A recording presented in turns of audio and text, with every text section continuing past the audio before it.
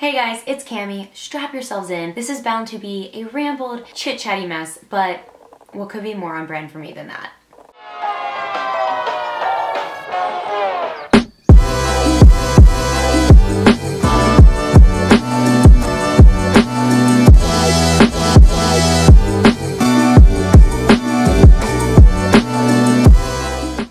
That I'm constantly requested to do, but rarely, if ever, actually make are style videos. If you take a look back at my channel, you'll find maybe one, and the reasons why I don't typically do them can boil down to insecurities. When I first had the idea of creating my blog, one of my biggest fears and stresses was staying trendy, staying on style, and just keeping up with all of the new hot ticket items. But if you look at most bloggers, that's what they do. They're constantly posting new outfits every single day. They're things that are out there available right now. Now, I love clothing and I love fashion and I even adore trendy pieces, but I don't love the constant pressure to buy new things in order to stay relevant. Also, a lot of those trendy pieces are not only very, very, very expensive, they're also rarely vegan. So then you kind of have to resort to buying cheaper versions of these trendy pieces, which typically isn't very sustainable. And even if you are able to find pieces that are vegan leather, they're typically only vegan leather because it's cheaper than the manufacturer to use actual leather. And it doesn't mean that that product is in fact vegan just because it's not real leather. So it's just this difficult balance of like, okay, I don't stay trendy, or I'm not sustainable, or I'm not vegan, and it can be confusing and really difficult to uphold your morals and your lifestyle, but also stay relevant and trendy and cute. To be fully transparent, I am still on my journey of finding a balance between all of these things, and I don't buy products that aren't vegan as far as I'm aware. We'll get into that a little later, but it can be very difficult to know. And I'm absolutely guilty for buying fast fashion pieces. I mean, the top I'm wearing right now is from ASOS and I did just recently buy it. I didn't thrift it. I am trying to thrift pieces if I am gonna be buying fast fashion, but hey, I'm absolutely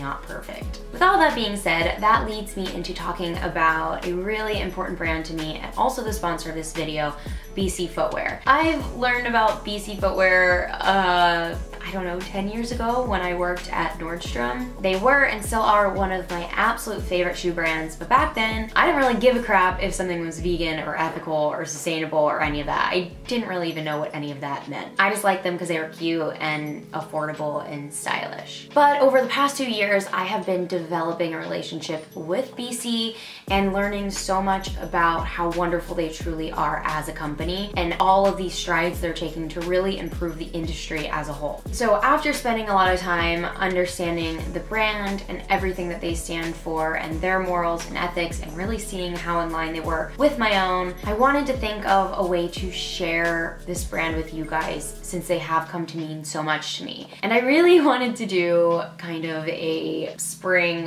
lookbook style situation. But again, this flared up all those anxieties of what do? I need to buy an entire new wardrobe to share all these pieces and make sure they're trendy and everything's new and cool for spring and all of this BS, honestly. And to be honest, I did start to do that. I started to look online and hence why I bought some pieces.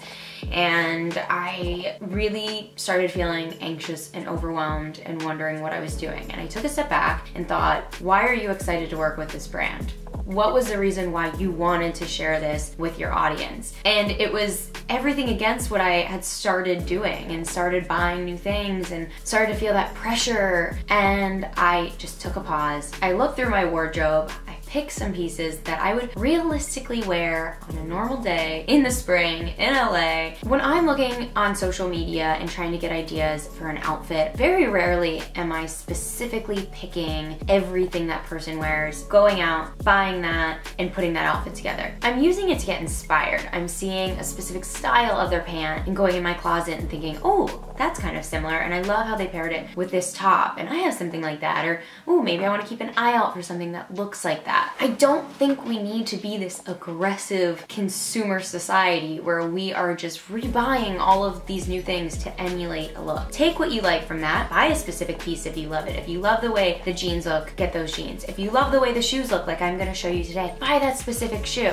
But it doesn't always have to be that exact item. And I know that might be really contradictory to what a YouTuber or someone using social media as their job should be saying, because at the end of the day, we are selling products to you a lot of the times, but it doesn't have to be like that. I don't wanna sell you on a specific shoe today. I wanna sell you on the concept of this brand, and hopefully you guys fall in love with them as much as I do. And when you see them at a store, you reach for that shoe over another one. I know I'm rambling now about consumerism, but we need to be smarter of how we're consuming. It's not gonna change. I love having things. I like to get new stuff, but we can be a lot smarter with it. One of the biggest things that really drew me into BC Footwear is that they are 100% vegan, PETA certified, and they actually go above and beyond to check themselves. They're not just looking for that certificate so they can put it on all of their products and labels and all of that jazz to draw people in. They're holding themselves accountable, because unfortunately, the way that we live right now, there's really nothing to hold brands accountable for being ethical, sustainable, vegan, anything like that. And it's really these personal initiatives by brands, even if it might cost a bit extra money, that makes me reach for their products above anyone else. Something I think a lot of people don't think about, and you probably shouldn't have to think about,